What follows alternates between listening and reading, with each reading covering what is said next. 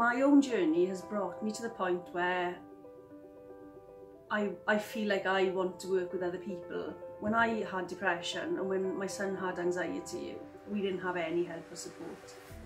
So my mission is to help other people understand their mental health and be able to conquer it, not just manage it. Managing it is a short-term solution for a long-term problem.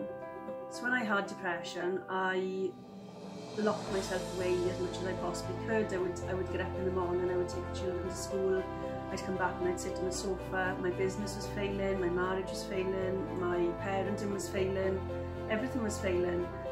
And I had no power. I felt like I had no power to change it. What I want to give to adults and children that I work with is that power back.